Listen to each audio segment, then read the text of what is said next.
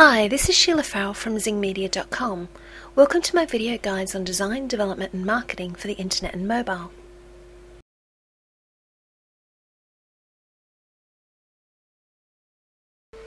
In this lesson we're going to look at how we can lay out our CSS styles.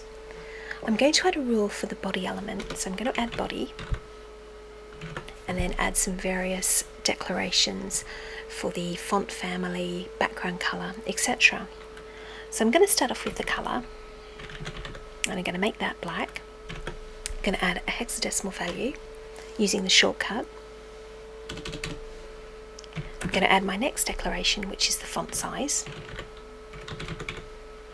I tend to work in either M's or percentages, so I'm going to add 1 M.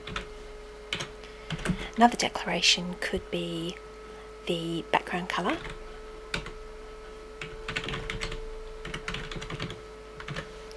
Which again is going to be another hexadecimal value.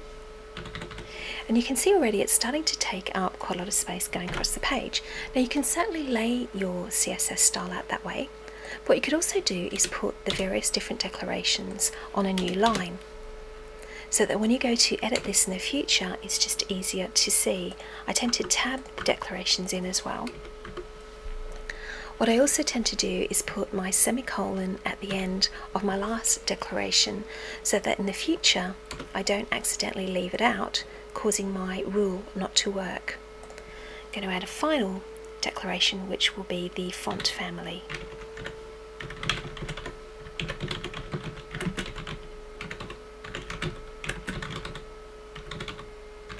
And then finishing off with the semicolon. As you can see here, it's just easier to read, and in the future you'll find this much better to work with. If however you're adding something very simple, such as I might be doing a rule for my paragraph, and the only thing that I want to do is add some padding at the bottom, such as 4 pixels. In this example, it might just be worth keeping it on one line. Thank you for watching. This and other video guides on design, development and marketing for internet and mobile continue at www.zingmedia.com/video.